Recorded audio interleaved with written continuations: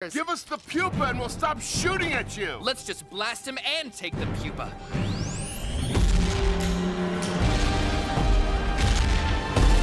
Stop! You can have the pupa, but we need to tell you how to take care of it. If it dies, you won't get to be rich and lazy. All right, fine. You have 30 seconds.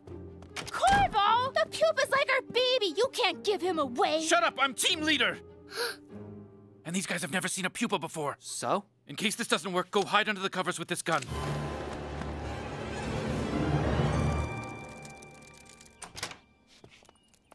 Here's the pupa. That's the whole pupa right there. Wait.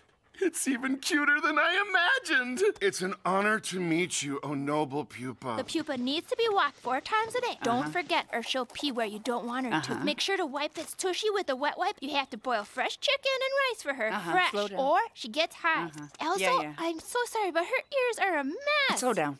Wow, we did not know the basics of pupa care. So how do we make it evolve and terraform? If it's not terraforming, that just means you aren't making it happy enough. We will dedicate our entire lives to pleasing this creature. Okay, good luck. Oh, and every time it barks, you have to punch yourself in the face. He's right, that's true.